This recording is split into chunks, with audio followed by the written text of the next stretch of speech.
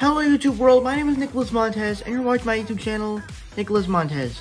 Welcome back to my YouTube channel, everybody. I'm so excited to have y'all back here together again. And today's video, we're going to be starting a series, Journey to Home Sweet Home Alone, which we actually got a trailer for a couple weeks, or actually a couple days ago, which I sort of liked it. It definitely looks fun. I honestly thought they were gonna make like a Home Alone movie that was gonna like continue the story of Kevin, and like it was gonna be sort of a little bit of an action movie, but no, this is definitely sort of the original thing, but with a new kid. And today I'm reviewing Home Alone 3, but before we do that, I think it's very important that we review the first two Home Alone movies, just because they are absolute classics. So let's get started.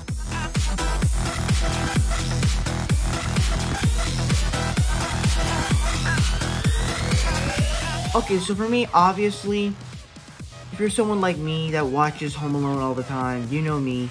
Home Alone is just a classic Christmas movie. It's absolutely just one of the best Christmas movies of all time. The soundtrack is great. The story of this kid being home alone and doing all this stuff, it's just hilarious. Every line is so memorable. And the third act, when the bad guys get hurt, when the burglars get hurt, it's absolutely fantastic. So this is just one of the best Christmas movies, and then of course the score is also fantastic. So it has everything I want, and it's also just a movie that I always watch every night of Thanksgiving. Cause once Thanksgiving over, once everybody leaves, the Christmas season starts. So in my household at least. So yeah, that's a good thing for me.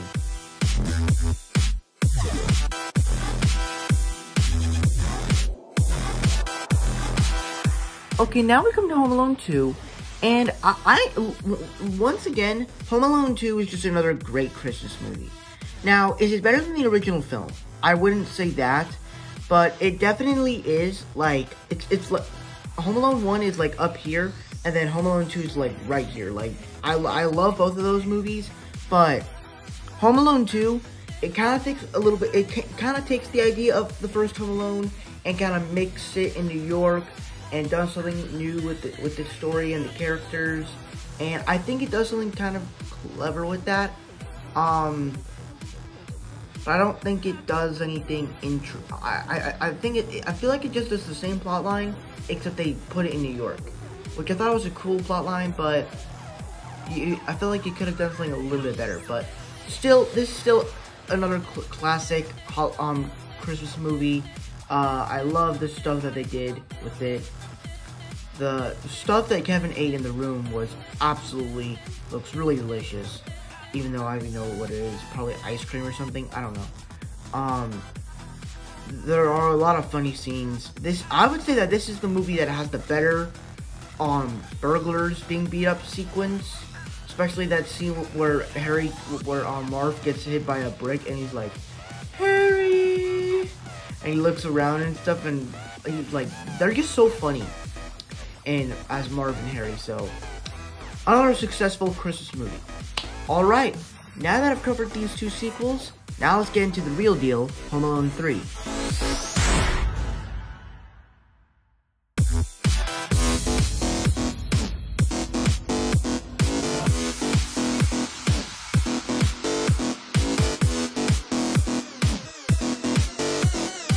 Okay, so now Home Alone 3, a lot of people, my family personally, is like, we love the first two Home Alone movies, just because I don't like the new stuff that they're doing with the changes of the cast. But honestly, it didn't really make sense of how this movie was gonna be the third movie of Home Alone. Just because when you think of Home Alone, you think of Kevin McAllister, you think of Marvin Harry, you think of them. When you think of Home Alone 3 with a new kid, it ruins the... Actually, let's talk about the good first. So the first thing I liked about the movie was it felt like a 90s... It felt like another classic 90s Christmas movie. Now, is it one that I would put on watching every year?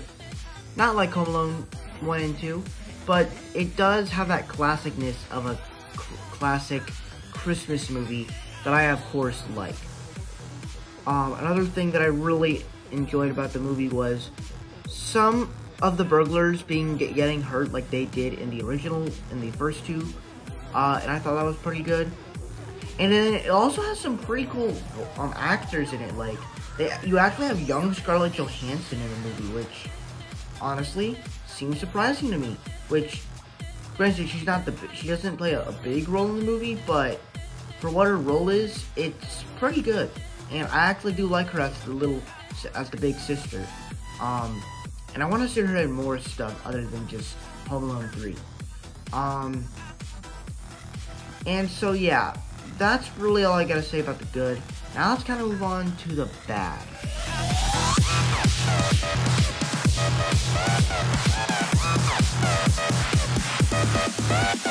Now, unfortunately, there's a lot of bad to talk about, so let's just get started. First thing is, it just does not make sense to make a third Home Alone movie when it's a different kid. If we're gonna, because like, you can't just establish a whole new world with these new characters when you already have a world.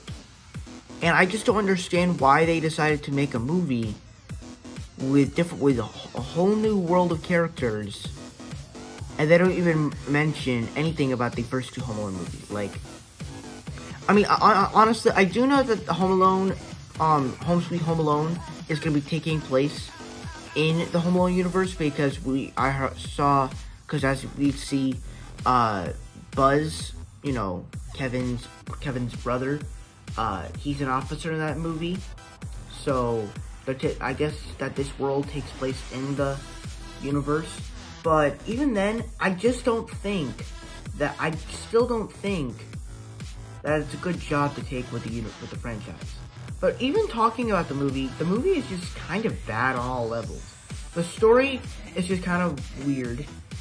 They don't treat it like a fun movie.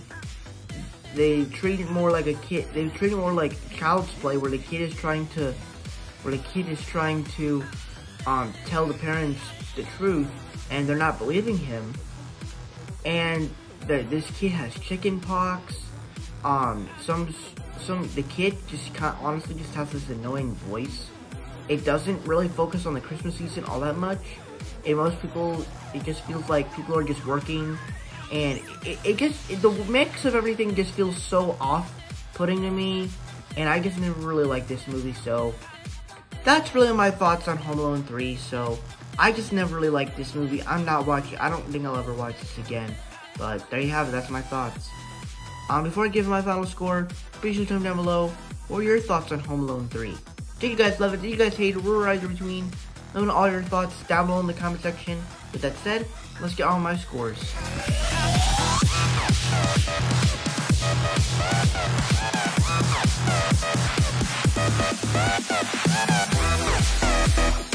Alright, so that's it for my scores, but we're not done here yet. We have one more thing to do before we end this video, and that's to see where's Home Alone 3 rank in my Home Alone ranking for all Home Alone movies up to Home Alone 3.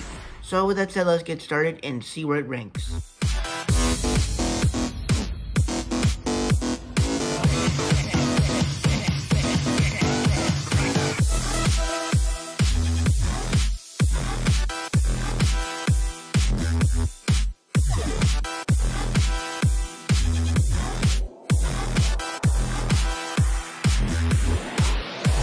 Alright, so that's it for my updated ranking of all Home Alone movies, my review, and scores. Thank you guys so much for watching. I hope you enjoyed. Don't forget to like, comment, and subscribe. My Instagram is Marvel6, and my TikTok name is Marvel1Fan. If you guys don't understand those names, head to my back section to follow me on all social medias. I'm also on Letterboxd. It's the St. Instagram of _6__, and I'll see you guys in the next video. Bye-bye.